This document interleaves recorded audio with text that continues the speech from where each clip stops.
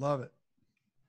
Hi, this is Debbi Dachinger. Welcome to Dare to Dream. I've been on air and on podcasts for 13 years. This is an award-winning podcast, both from the People's Choice Awards as well as the Webby Awards, which makes me very happy and proud to say, and I have you absolutely to thank for that. So what do I do out in the world? I'm a visibility media shaman. I help you to write a page-turner book. I take authors to a guaranteed international bestseller status, and I teach you the ultimate visibility formula, how you can be interviewed on a radio and podcast and get mad results. So I love working with my clients, and I love working with my groups. We're rolling some new things out you'll want to be aware of at this really, very interesting time. Clearly, that's truth. As I take a drink of water, it is very interesting times. And for that reason, I'm catering to very interesting people. And so if you are somebody who's always wanted to write a book and you're sitting at home bored out of your gourd, and it really is your time to get your message, your story, your whimsy out into the world, let me take you there. I'm coaching people right now through a group membership, and you go to my website, DebbiDachinger.com/visible visionaries. And we've got monthly rates. So if you want to just join for a month or a couple of months, you can come on in. If you want to do a month program, obviously major super saving. And I've priced this literally for this time. I've never had prices like this, but I'm here to serve. I'm here to help you finish your book, get it from inception to the finish line. So DebbiDachinger.com/visible visionaries, write your damn book. And the other opportunity that I have for you is for those who would like to only write a chapter or are called to write something about dogs, pets, canines. You can be a vet, pet industry, dog lover. I am rolling out the new book entitled The Ultimate Anthology Book for Dog Lovers. And you got to know that ultimate is M-U-T-T as in mutt. Haha. So unless you're covered from head to tail in dog hair, life ain't that good. If you're a dog lover and you'd like to contribute a chapter to the anthology, go to debbid.net/anthology. It's DEBBID.net/anthology. And the show is sponsored by Dr. Dane here in Access Consciousness. They do beautiful energy work out into the world, and we're grateful for them and all the healing that they do. And I've got two guests. How does it get any better than that? I'm so fortunate today to have two guests on the show, my treasure. And we're starting out today with James Robilotta, who's an author, speaker, coach, MC, and entrepreneur. He wrote the book, Leading Imperfectly, and he speaks internationally about authentic leadership, vulnerability, and storytelling. His clients include, amongst many, Amex and GE as in General Electric. He is also a life coach and hosts his own event called Living Imperfectly Live. His goal is to help attendees start living the life we say that we want to live. If you'd like to find out more, go to his website at his name, except it's a little bit of a robo. It's JamesTRobo.com. James, welcome to Dare to Dream. It is so wonderful to have you here, my friend. Debbi, how are we doing today, friend? You look enigmatic today. Oh, what does that word mean? It sounds good. You're an enigma. You look. You're a ray of light. I always love spending time with you, Debbi. From when we met just a few weeks ago, I just enjoy. I can't have a bad day when you're hanging out with you. Right on. Thank you. Yeah, 5 healthy weeks ago we met, and who would have thunk it, right? But you were saying right back at you, James, because you're riveting on stage, and I have so many questions I want to ask you. I think where I want to start first is what, as an author, as a speaker, as a coach, so somebody who majors, if you will, in storytelling, how did you make a shift? What allowed you to go past any experiences when you were younger and maybe felt some expectations and say, that's not my path. I'm going to carve this path instead. What helped you do that? Yeah, for sure. I'm very fortunate that I have parents that are super supportive of me. I'm very, very grateful for them and the opportunities that they provided. You know, it's interesting. When I went to college, I thought I wanted to be a marine biologist, Uh, and I actually have my BS in marine biology. There's a fun fact for you. But around my junior year, I realized I was putting too many jokes in my scientific papers. My teachers were like, "This may not be for you," and I was like, "I think I agree with you." Uh, so I actually went on to get a master's in counseling. And I worked in higher education for a while, developing leaders, both students and professionals. And it was in that time where I realized I love helping individuals do what they say they want to do. I think I have a gift of helping people point out, of helping point out to people where they're getting stuck. And so for me, I left that job on a whim to try to be a professional speaker. And I said, this is it. Let's go and let's try. I think what helped me is that I didn't have at that time, anything crazy responsibility wise, right? I was in a relationship, but we were young and in love. And I was also, I didn't have any kids. And so you could take risks and feel pretty good about it.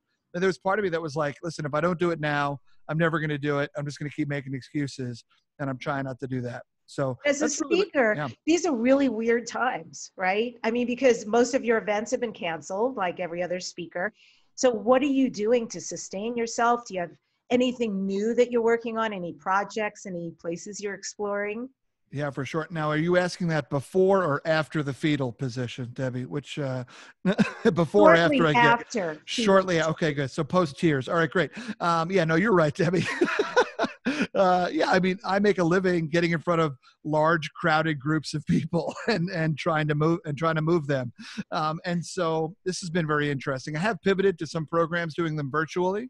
It's been nice to have some clients that have wanted to do that. And then also, I did use this opportunity to start something new. I've had something on my brain, and actually going to the New Media Summit helped me with this. I've had something on my brain for about 6 years, and just didn't think I was good enough. Just didn't think people would enjoy it. Didn't think all the just things that we put in our way. I wrote myself a lot of stories, but I started a brand new thing. It's called Diner Talks.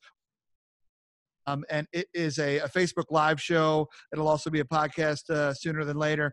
But it is an opportunity. I think the best conversations that we have in our lives occur after the hour of 10 o'clock at late night eateries, at your diners, Denny's, IHOPs, Over a In-N-Outs, BLT. over a BLT or a gluttonous stack of pancakes. And yeah, I love those moments because you have really cool conversations with people that you love. And so I wanted to try to recreate that. And that's what this show is having deep conversations with laughter with people that care about each other. Now, have you recorded any of them? Because I'm wondering about the pancakes and the food and how you're making that connection at this time. Yeah, absolutely. Yeah. So it's a little bit weird going Facebook Live right now because I can't go to a diner.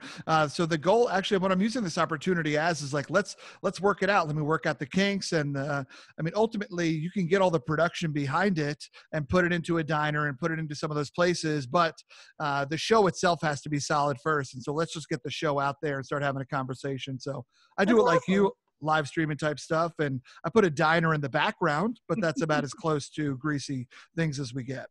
That's great. You have to have a really bad cup of Joe sitting in front of you as Yeah, well. for sure. I got my diner mug. As a talk show host, you still need some sort of a mug. That's one thing I learned. So Yeah, it's really important product placement for yourself.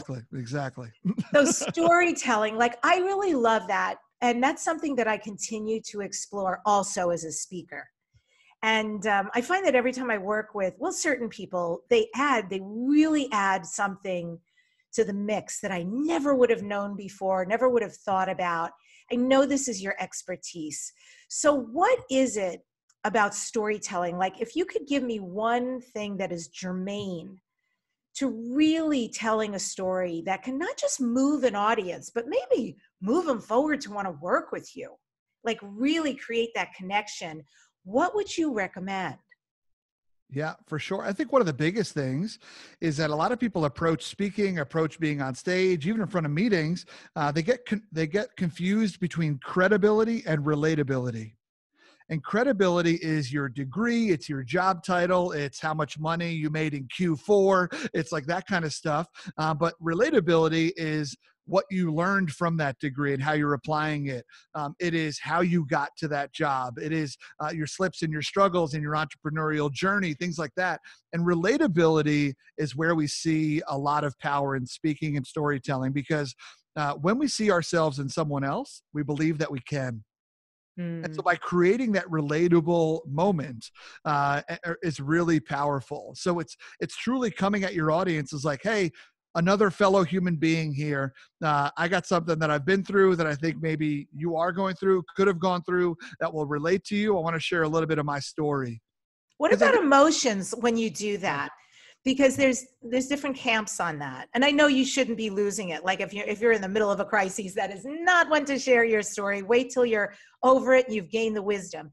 But what about in general, the idea of using emotion when you tell your story? yeah, I think it's every speaker's job to move an audience. And I think it's ideally try to take them on a roller coaster, Mm. because for me, my speaking style is I get you laughing and then I sucker punch you in the feels, right? Love it. But for me, like I use laughter as a way to lower your barriers, make you feel like, oh, maybe this isn't going to be so bad. And then I sneak attack you with some poignant points. And so exactly what you're talking about, Debbie, is crucial. I mean, ideally trying to get your audience lighter and more comfortable, and realizing that, hey, this person's got us, that we can sit back in our chair a little bit. We don't have to worry about them sucking.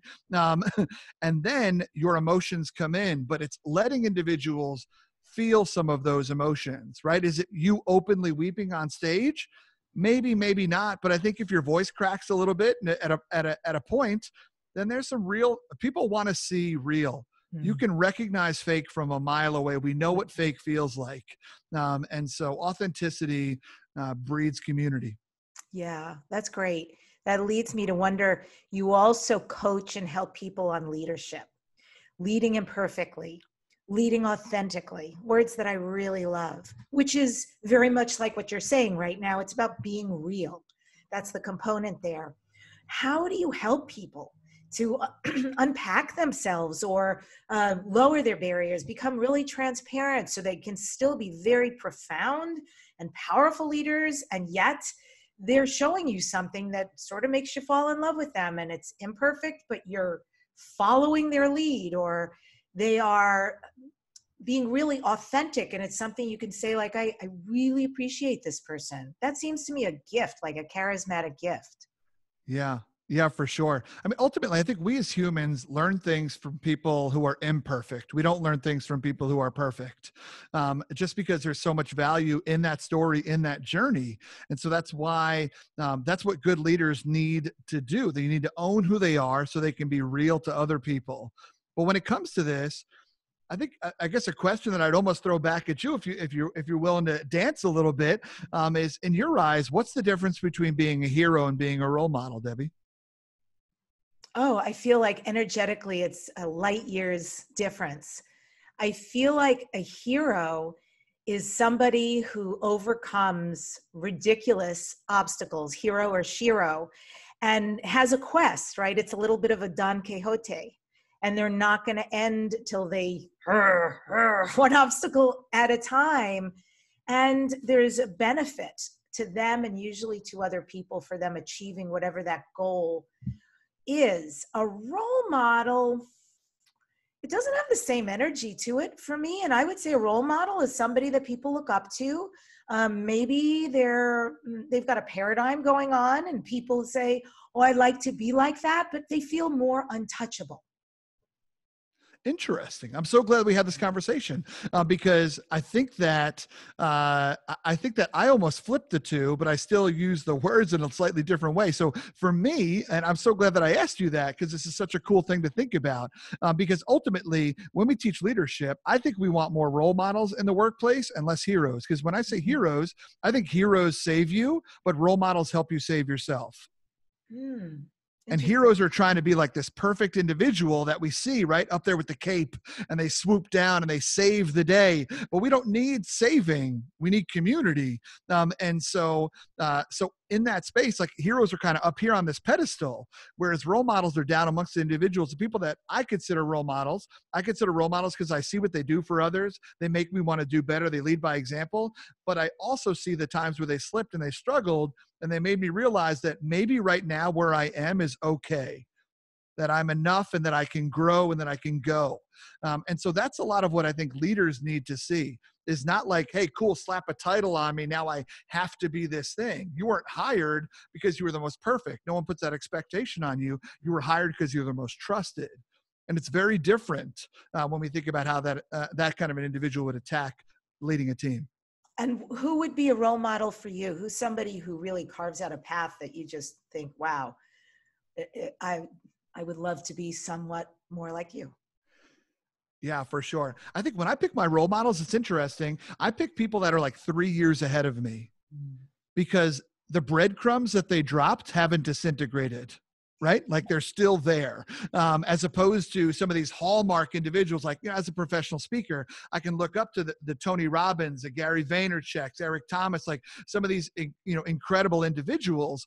And I certainly do look up to them, but they're more like heroes. They're like almost like untouchable, where it's like, oh man, they're just way up on this pedestal. And so I have individuals that I look up to, a guy by the name of Tom Kriegelstein, Mr. Jeff Dess, a couple of individuals like that, or they're just a few years ahead of me, that the way that they think is causing me to be better. And the fact that I can watch them try and fail and try and win is like, okay, maybe I can keep trying, and kind of encourages me to keep it moving. Yeah, that makes sense. So these days, I imagine you're sort of your own role model, quarantining and all of that.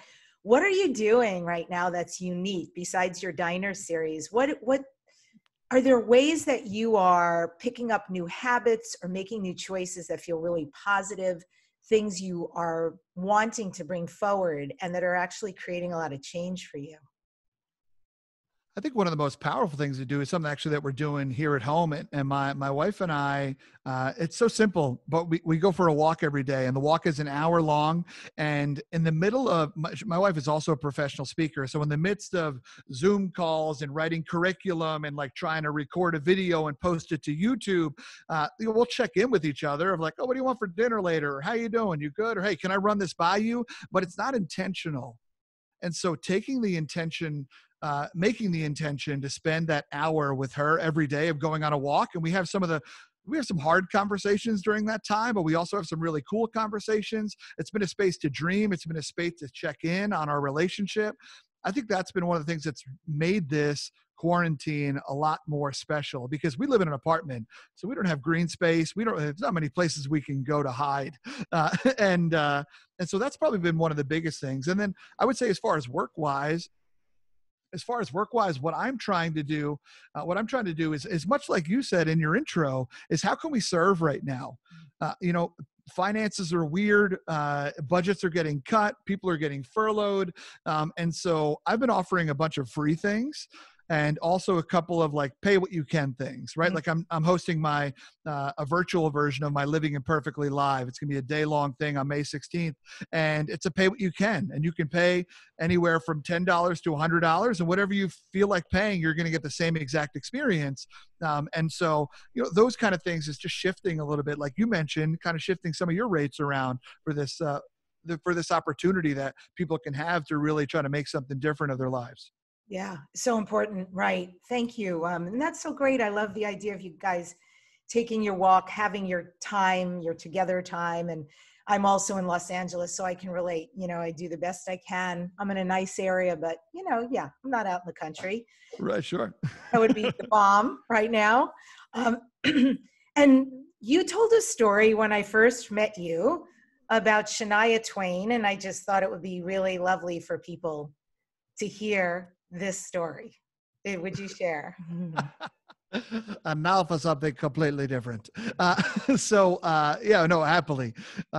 So, long story short, friends, at my senior prom, I dislocated my right knee dancing to Shania Twain's "Man, I Feel Like a Woman."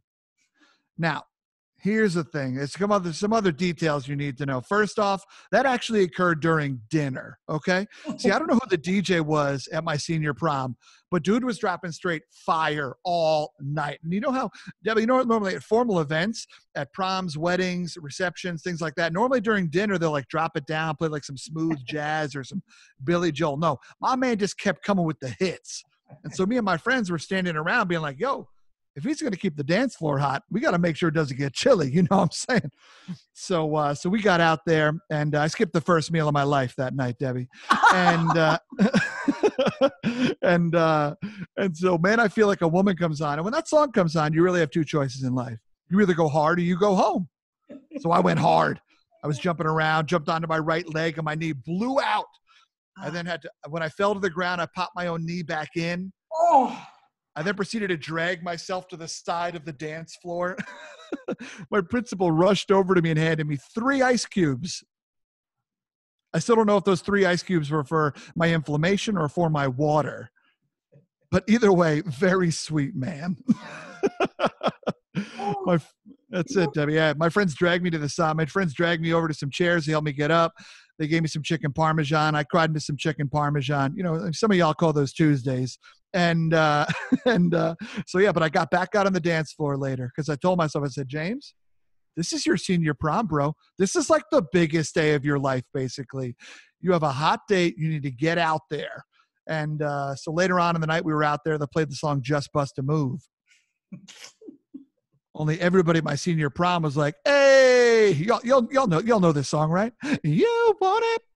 You got it. So I played the track. Only everybody at my senior prom was like, hey, just bust a knee. Debbie, that's disrespectful what they did to me. I gotta say, your date is so lucky. I am amazed the lengths you went to be there fully present that night, not be dragged out on a stretcher. You're right. That is impressive, James. It's funny because we were both lucky, but neither of us got lucky. So, you know, what are you going to do? What are you going to do? But did you ever have to have surgery? I have had surgery. Yeah. So it turns out bad knees run in my family. And so I've dislocated my knee a few times and wound up having surgery about halfway through college to try to tighten it down a little bit. So. Yeah. I had 2 knee surgeries myself. I know, good times. I said, you know, I think the running career is over. I'm not going that route anymore. That's fair. You gave it a shot though, and I respect that. That's right. Race walking for me from now on. I can handle it. So Dare to Dream, James, this is Dare to Dream. What are your future dreams and goals? What haven't you done that you'd really love to create or be? Yeah. Absolutely. So a little bit of this Diner Talks with James is a start to that dream. I want to get on, I would love to be on television, and whatever television looks like at the opportunity to get on, whether that's streaming, whether that's, who knows what it'll look like. But I would love the opportunity to have, be in front of bigger audiences and having really cool, meaningful conversations with a lot of laughter and getting people to pause. My biggest goal, and I think one of my biggest gifts, is to get individuals to pause for just a moment, and whether it's to pause and think about their own lives, their own patterns, where are they stuck, what are they doing, and so when you pause, you can create that space. But if you never pause and you get caught in the hamster wheel of life, and our patterns just repeat, and we can never pivot.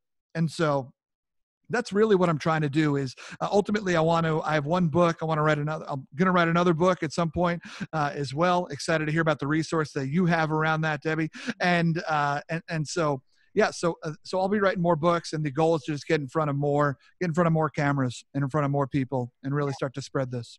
You need to. We need you. We need you. We need to laugh more and to be sucker punched. Really, I'm up for that any day. Hey. And tell me, if you could say, because you coach people and you speak from stage, so this is part of what you do around leadership and helping attendees. But if they're, and I guess what I'm taking into account is for all of us with our expertise. I know it's so for me. I see things that people, let's say, do around books or interviews that I just think, Mamma mia, it's such a waste. Because if only you would knock out 1, 2, 3 and instead put on XYZ, I promise you just that, you will stop sabotaging yourself and have enormous success and get there quicker. So in your world, James, how is that so? What is it that you just wish you could either tell people, please stop, or please implement this and you will be brilliant? Yeah. One simple thing is to stop shooting on yourself, right? I mean, we shoot on ourselves left and right. I mean, I know for in many periods of my life, I'm like, James, don't go talk to them. Don't approach them. Don't ask for that. You're not cool enough. You're not funny enough. You're not smart enough. You're not hot enough. You're not successful enough. You're not rich enough, whatever. And you write yourself these stories that you're not enough. And then you lead through imposter syndrome. And I try to act through imposter syndrome because you're like, if I'm never good enough to be in this space, and all I'm doing is faking things, right? We all know the phrase, fake it till you make it. But let's be honest, if all you ever do is fake it, you never really make it. And so that is why we've got to start rewriting the lies and the stories that we are telling ourselves, and recognizing that maybe, just maybe, you are enough. You are right where you need to be. And so that's a big, heady concept that I try to get people to wrap their brain around, is that you have the tools, you have the skill set to start. So many people put barriers in their own ways. They're like, well, I need to do this before I do this, right? Whenever you talk to someone who wants to be a speaker, they're like, oh, well, let me write a book and then I can be a speaker. That's not true, right? People want to start a podcast. Well, I got to buy a microphone before I can start a podcast. No, you're building that barrier.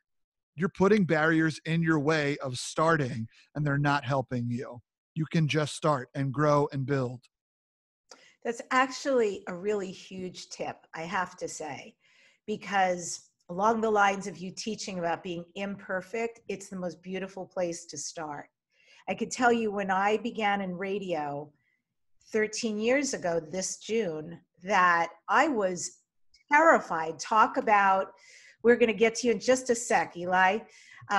In the beginning, when I first got started, I was so scared. It was like guerrilla radio, working all the equipment, plus I got cans on my head, plus I have people calling in, plus it was a lot. And I didn't have formal training. I came from being an actress and a singer. And so for me, what was really interesting was I had to let go. I actually had to just say, like for today, this is the best I'm going to do. And when the show is done, I'll listen back and I'll know I'm good. I've been around the block. I'll know what works. I wasn't shitting on myself. I'll know what doesn't work, and I'll improve. So I started out, I'm sure if I listened back to my original shows, they would be someone who really was trying and wanted to be liked, but was probably adorable and had a lot of good stuff and talent too. But I kept at it week after week after week. And honestly, every time I went to a new station, because I did, and when I got offers, I went through the same thing. It was all new equipment, a whole new station, a whole new studio, new management. I was so scared, but I would just show up and imperfectly do it. And then here I am today. I could be sleeping and doing this. And, that's how comfortable I feel today. And I think it's like a great memory or reference point to bring forward into everything we do, is just do it, really. Just start. Like you have enough right now. You are enough right now. And if you'll just put one foot in front of the other, what will unfold will be perfect.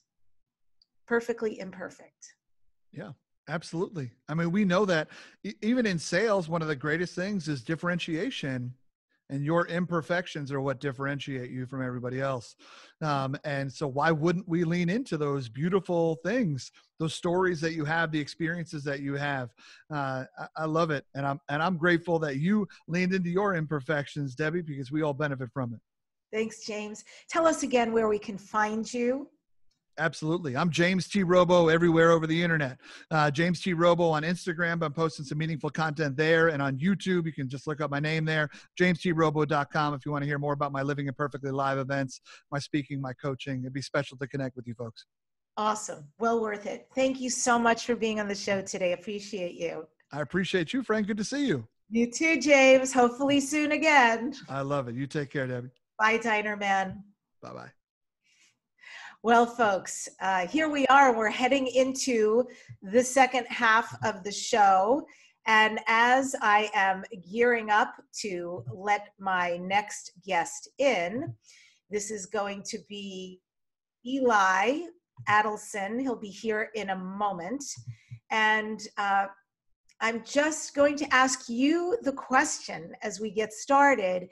How can things work out in your favor effortlessly? Oh, First of all, the vibration of the word effortless is so beautiful to me. So I want to be quelling in that right now. How can things work out in your favor effortlessly? My guest now is the co-owner of Peace and Harmony Company, ELI Adelson, who built the company up to a high six-figure business while traveling the world, living abroad in Europe and Asia, and finishing a degree from UMass while in Thailand. While not everything works out perfectly, he lives a life most people dream of. I'm also friends with his dad, and he as well, so it's really great to have him here, and his dad will be on in a month. So how does it get any better than that, than the Adelson family?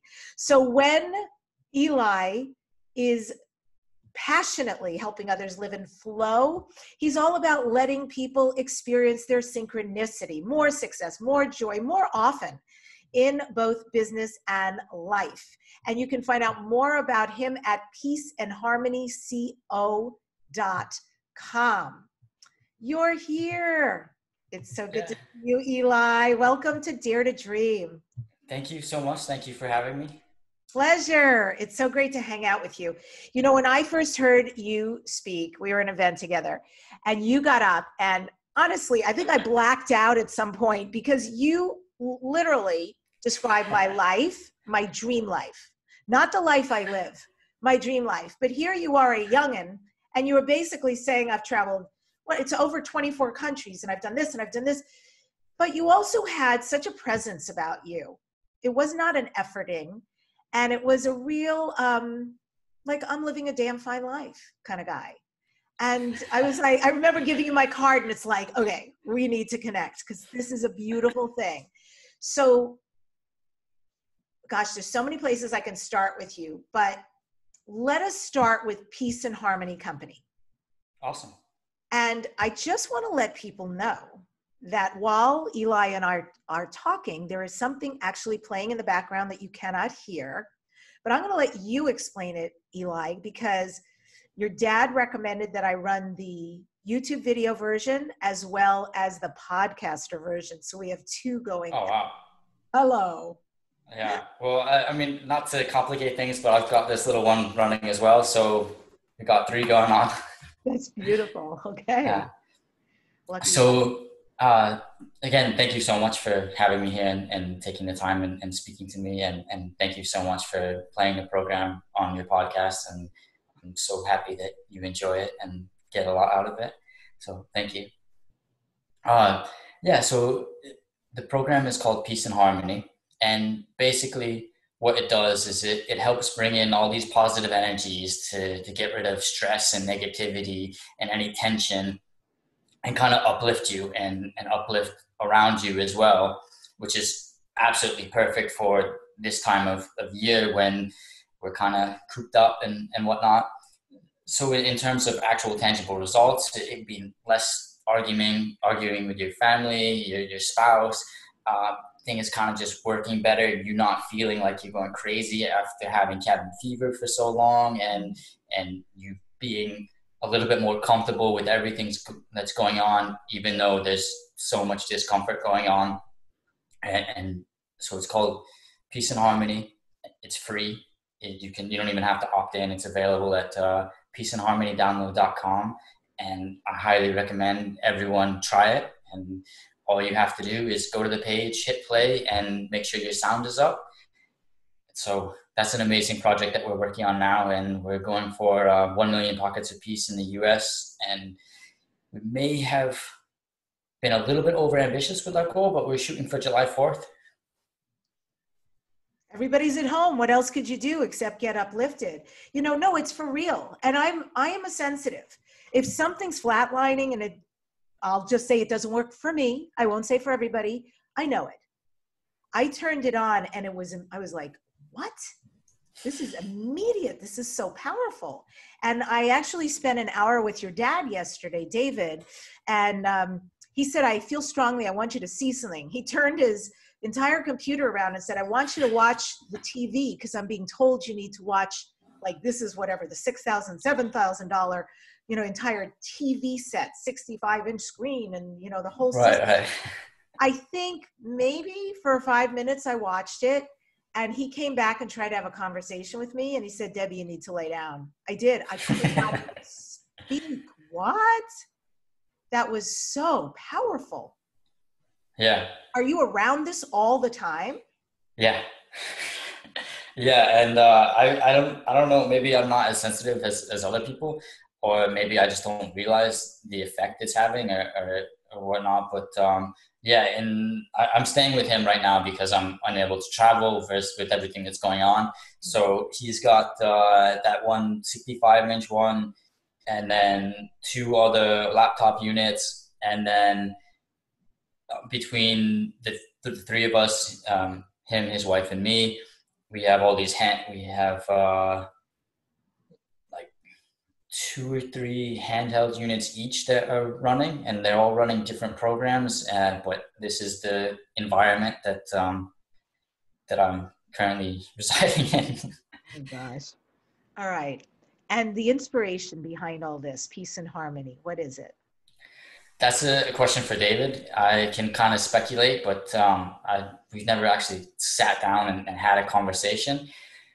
Basically, he is super compassionate and super kind, and really wants to help out the world. And one of his missions here was helping out the world to a certain degree. And through that came these programs and some more esoteric divine connection download type thing. I don't entirely know how it works, but then these came about, and for the last we were working together about 9 years now, around 9 years. We've been working at getting these programs out, and from a marketing standpoint, when you keep coming out with a new program every couple of weeks, it makes it pretty hard.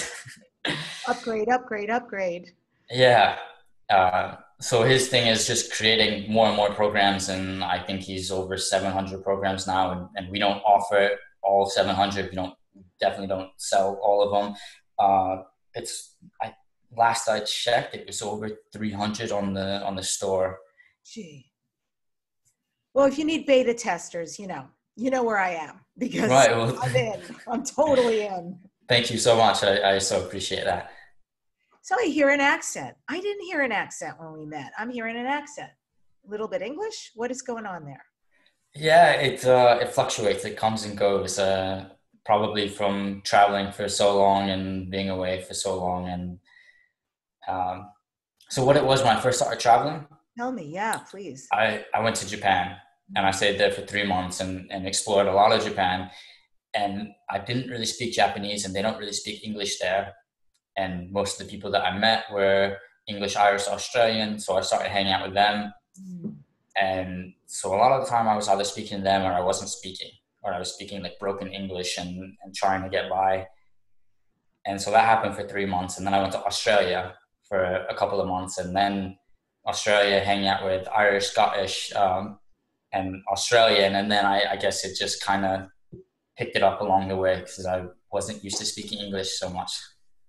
Amazing. And so you have the bug. Is it just like traveling is your thing, or tell me about that? And how do you know where you're going to go next? And how do you know how long you're going to stay or where you're going to stay? Yeah, so I had the bug. I have like a mild version of it now, like I've calmed down as I've grown up a little bit. But basically it was, I want to go out and I want to see the world and I want to learn about all these different cultures and see how the world works in these different places. And Japan, it's like I was always kind of interested in that. I did Aikido when I was a little kid, and was into anime and whatnot. And so I figured that'll throw me so far out my comfort zone.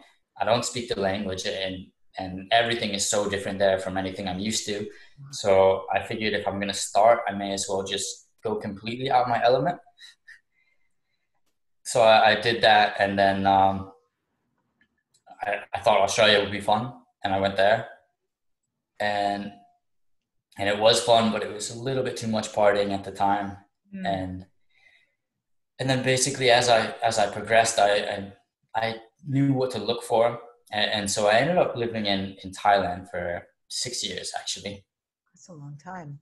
Yeah, and so from there, I had a lot of jump off trips for visa runs and things like that, and And how I would pick countries is more recently, I would just go to this website called AirAsia, and it's a budget airline for Asia. And I basically just see what travel deals they had, what seemed interesting, what was cheap, and didn't take a crazy amount of time to travel to. So any like under 3 hours, under 4 hours is kind of the limit I set. And then I just randomly pick amounts of time and say, oh, okay, I think based on all my other experience traveling, that if I want to get a really good culture and see a sense of it, then 10 days is pretty optimal. 10 days to 2 weeks will give you enough of a taste.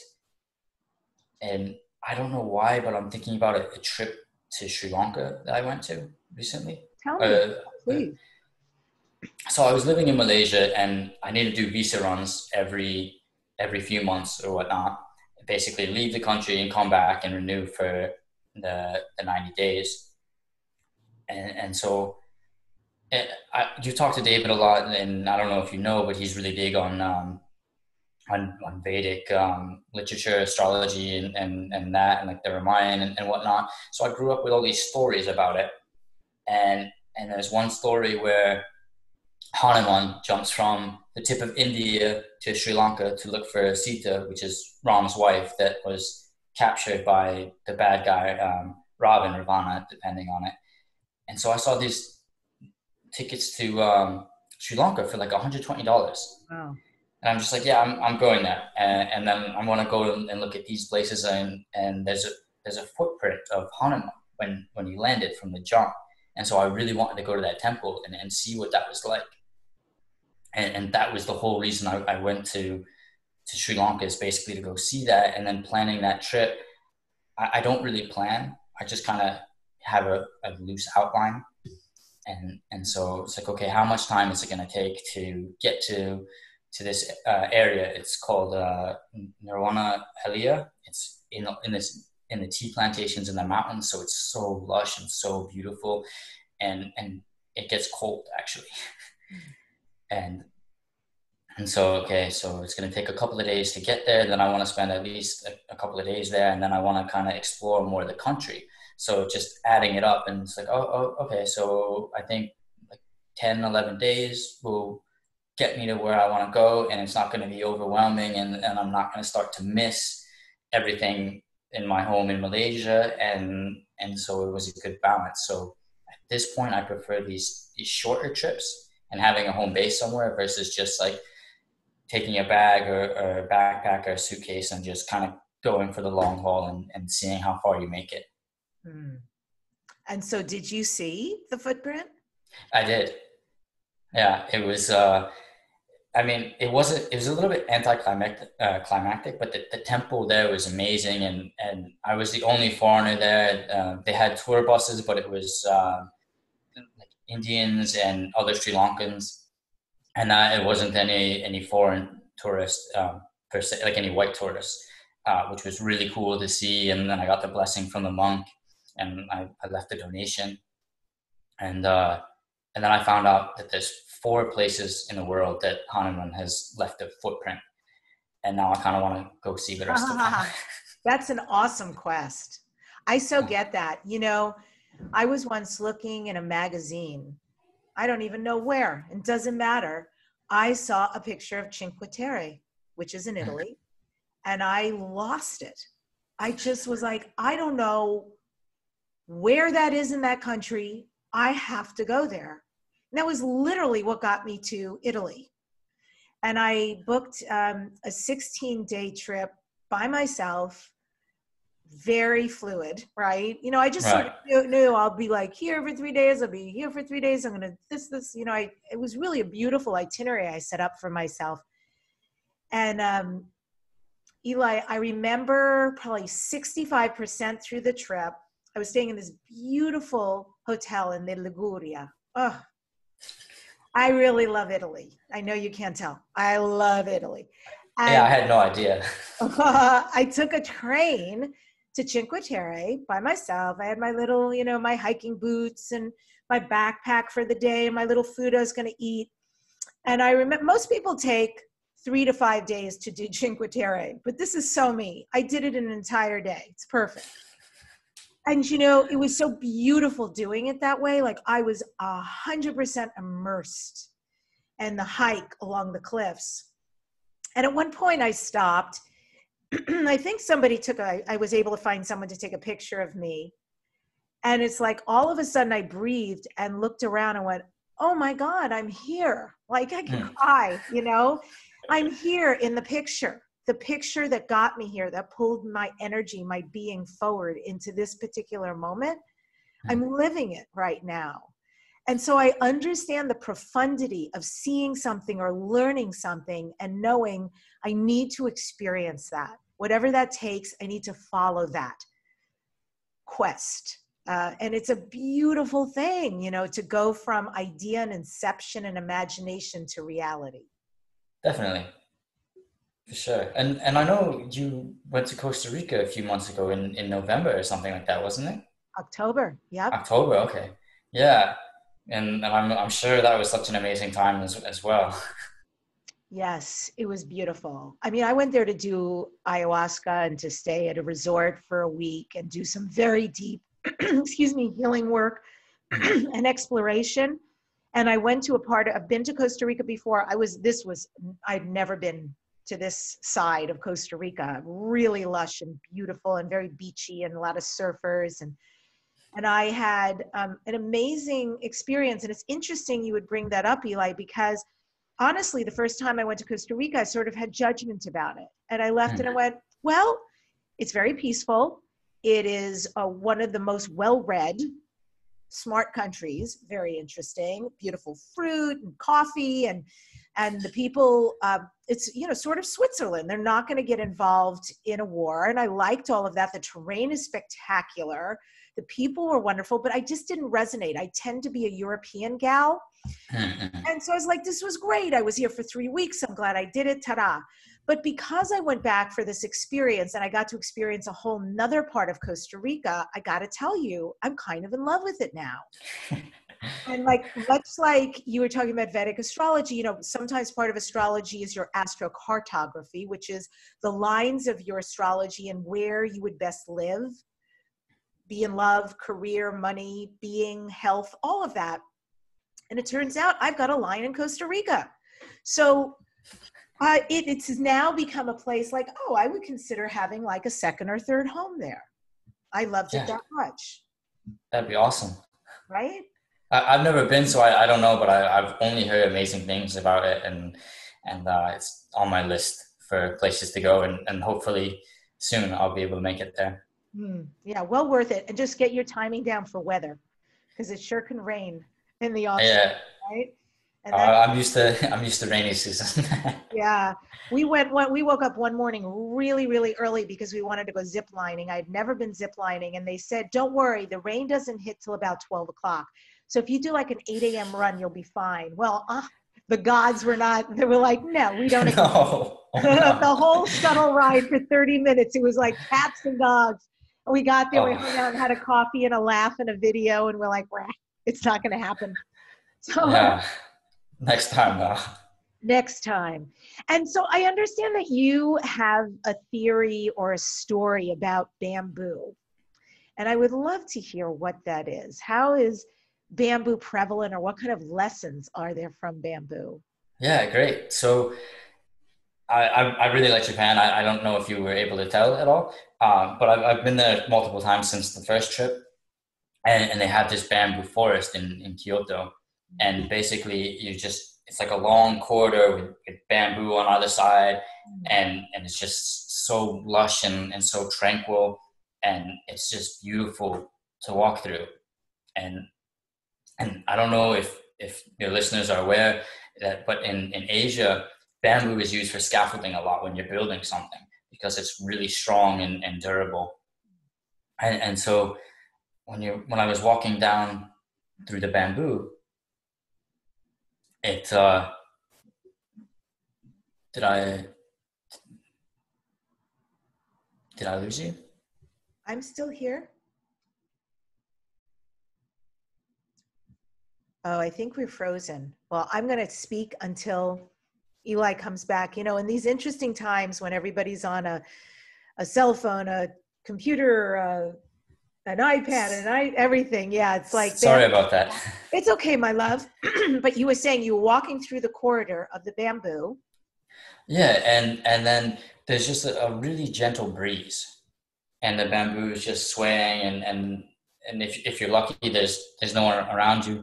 The first time I went, it was winter, and nobody likes to be cold, including me. So I don't know why I was there, but it was really cold, and there wasn't really anyone there, and you're just seeing all this bamboo just slightly move, then you look up and you realize it's moving much further than you thought, just from this little breeze, and and so it's like, wow, that's really interesting. But it's still strong, it's still durable, it's flexible, and a lot of times people are a little bit too rigid for what's going on, and they think that their goals, their plans, whatever their desired outcome is, it has to go a really specific way in order for them to get what they want. And that's not the case at all. It's you have your intention, your desired outcome, and you keep that in mind, and then you move forward to solve it, to fulfill it by taking the steps that you think are necessary. But if at any point it starts to divert, or something else comes along that kind of sidetracks you, or maybe even leads you to something better, it's do you want what you were so focused on, or do you want something better? So it's that whole thing, is that being still strong-willed in what you want, and flexible, and being open to more things, that I think is so profound. That is one of the things that I took away from walking through the bamboo forest. How beautiful. And so is it like taking control versus slowing down? Is it being rigid, as you called it, versus being in flow? Are those different principles? Well, so being in flow is basically inner and outer alignment, and that nature is working for you. And with bamboo, it's you can just look and see it's still growing up. It's still getting the wind, feeling the wind, and enjoying all that offers. And sorry, I just lost my train of thought for some reason. And so being in flow is helping move forward to this point. And sometimes we're too focused on the goal, and too focused on being in control, that we lose sight of what's really important. So for me, I'm supposed to be in Malaysia right now, because that's where I was currently living, and all of this happened, and basically the whole world shut down. And it was actually really frustrating for me, and it took me a couple of weeks to get over. But now I'm realizing that this is a really good thing for me, in order to accomplish my goals and desires with the business, with getting peace and harmony out there, and getting all these pockets of peace everywhere.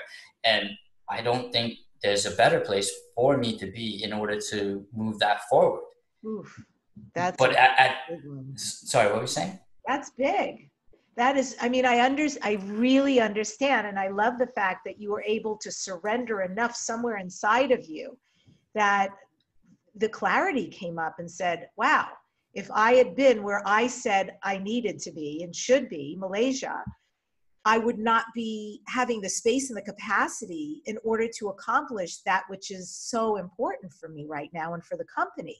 So it's really a blessing. And when you say nature works for you, this is a perfect example. Yeah. So it was uncomfortable at first. I was a bit stubborn and hard-headed, being like, oh no, like I need to be there, and having that story play in my head.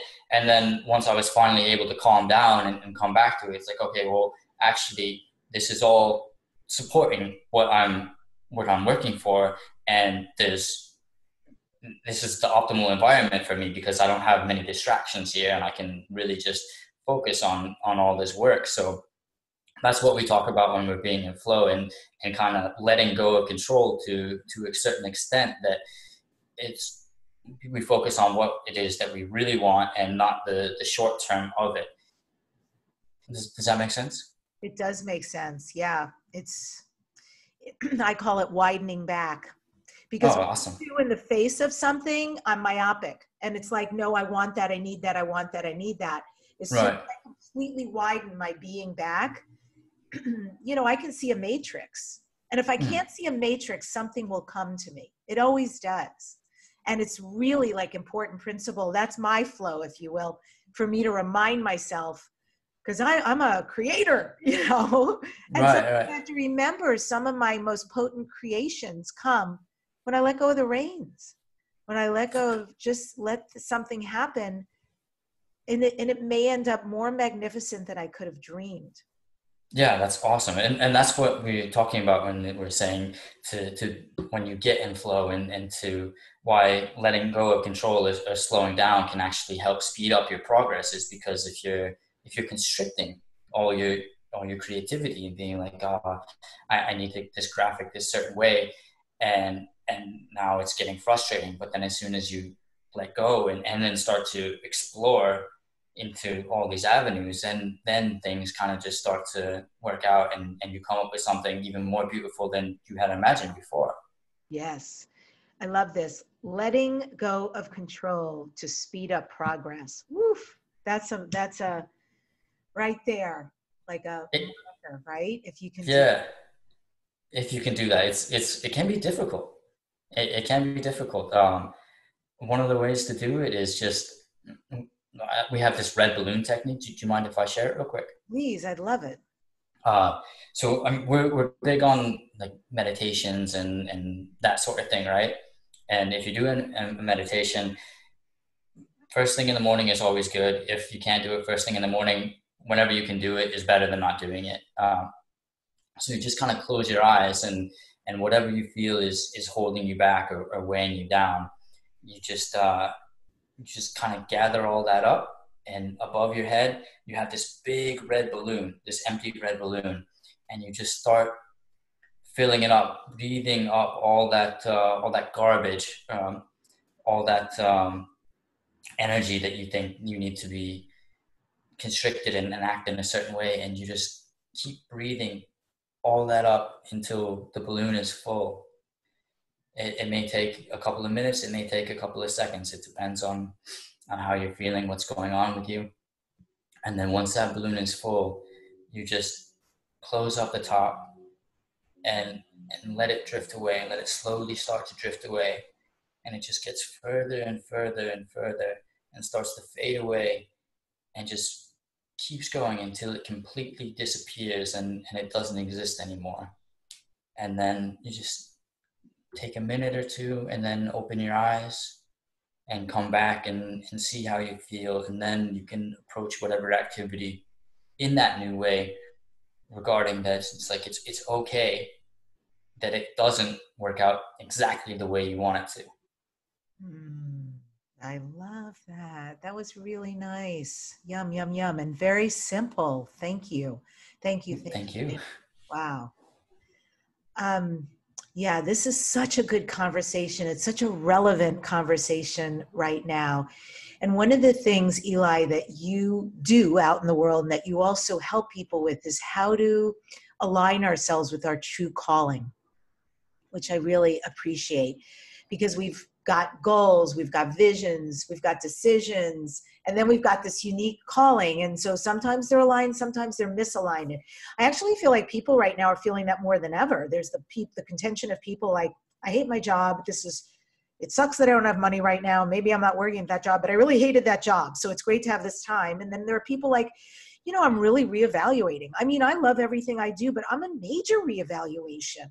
Not like I'm leaving the podcast. I don't mean that, but I know there are really deep, frankly, healing principles I want to bring into my life.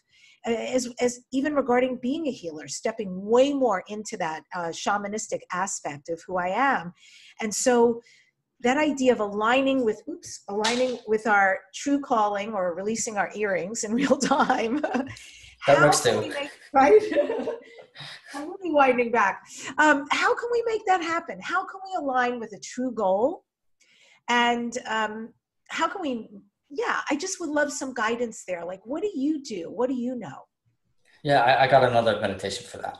Okay. So what I I do is intention based. And I know you've talked to other people about intentions and about how important they are. And I definitely agree with all of that. So lately what we've been doing is you can do this by yourself. You can do this with your team. It doesn't matter. We've been doing these team intention meditations every day for about 15 to 20 minutes.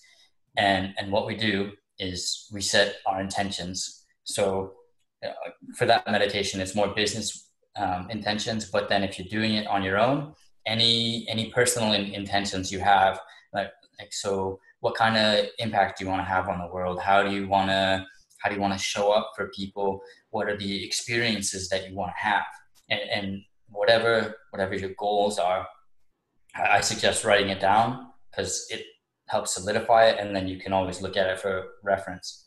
And then once you have those, you say, okay, so for example, one of ours is the 1 million pockets of peace for the US by July 4th.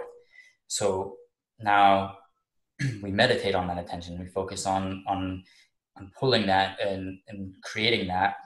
And one of the ways we do that is by framing it as if we already have it and feeling how we would feel when we already have it. So when we have these 1 million pockets of peace for the US, how is that going to make us feel? And for me personally, that's huge. I get excited thinking about it. And then there's so many other possibilities that come with it. Like if we can do it in this country, then why can't we do it in Brazil, in India, in Europe? There's no reason we can't. So it opens so many avenues up that you can go and explore, and you just focus on that for a couple of minutes and put your attention on how it feels when you already have that. And then after a couple of minutes, you come back, you open your eyes, and starting your day like that is so profound. It's so huge because you're already excited. You're already motivated about what it is that you want to do. That's beautiful. So now we've learned the red balloon technique, and then we have learned the intention setting meditation, which you can do with your team for business. That's fantastic. And especially, anybody who follows, gosh, I want to get it right, but I'm quite sure it's Lynn McTaggart who did the intention experiment. Genius, The Power of 8, where she got 8 people together to pray for somebody and hold an intention for somebody, and miracles happen. I have to say, I became part, one of her workshops, I was in one of her groups, and they held an intention for me, and things literally changed when I walked out of that room. So there is great potency here. And so you can do it alone, but you could also do it as a team. And what I also like about the team piece is that even though you're meditating independently on a group decided intention, look, energy is everything. So there's got to be a synergy that gets created amongst people. And I would imagine people get along a little better when you've got that going on and you're not even working at it. Right. And it's part of work. And if you're someone like me who doesn't really like working, it's perfect. But yeah, no. But no, you get together, you're doing this every day for a few minutes, and you just start to appreciate each other so much more, and the value that everyone can bring to your common goal, and just the value of them as an individual. And I'm so grateful for it. This morning I'm doing it, and one of the things I'm always thinking of is like, I'm so grateful to have this opportunity to be with these people and to be all working for this and for this to be the perfect time for all of this to happen. Where can people find you? Where can people work with you or know what you're up to? Yeah, awesome. peaceandharmonyco.com is our main website. It needs a little bit of work. It's supposed to be done by now, but you know how that goes. And then if they want to learn more about flow and all that, then we have a quiz they can go to at takethisquiznow.com. And I think it's like 10, 11 questions, and it'll give them a level of flow and alignment that they are. And then give them some tips and little tricks. And then if they want to schedule a clarity call with one of our team members, they can do that as well. And peaceandharmonydownload.com for the free Peace and Harmony program, and to have their own little pocket of peace. This is Dare to Dream, Eli. What do you next dare to dream? Oh, I've got I'm big goals. A million pockets apiece for the U.S., and then I want the same for Brazil and India, and I want it to spread all around at a viral rate, and definitely create a more harmonious world. Thank And you. it starts with just being at home and being with the ones you love, and having the least amount of friction as possible. I appreciate you so much. Thanks for coming on the show today. Thank you so much for having me, Debbie. I appreciate you taking the time and speaking to me, and thank you so much. Pleasure. More to come. And I end today's show with this quote from Chrissy Jammy. To share your weakness is to make yourself vulnerable. To make yourself vulnerable is to show your strength. Subscribe to the Dare to Dream podcast and hear this #1 weekly transformation conversation. My upcoming guest is Robert McPhee, founder of Excellent Decisions and former director of training for Jack Canfield, as well as third time on her show, Dr. Sue Morter will be here again. She's amazing and transformational, and I know we're going to be having one of those conversations. If you love the podcast and you would like to see me and my fabulous guest, go to DebbiDachinger.com. Excuse me, I'm going to take you to YouTube instead. Go to youtube.com/Debbi Dachinger. youtube.com/Debbi Dachinger. People have been loving seeing us and enjoying the show that way. And remember, if it is your time and I can be of service, if you have a book to write, but you don't even know how to get started, join my group membership. It's DebbiDachinger.com/visible visionaries. I am taking people from the inception of their book to finished and done and published. And if instead, or you would like to write a chapter because you're a dog lover or you're in the pet industry, canine, vet, service dog, there's so many different places for people who love puppies. I've got a book that is rolling out. It's a compilation, and it's called The Ultimate Anthology Book for Dog Lovers. And of course, ultimate is spelled mutt, ultimate.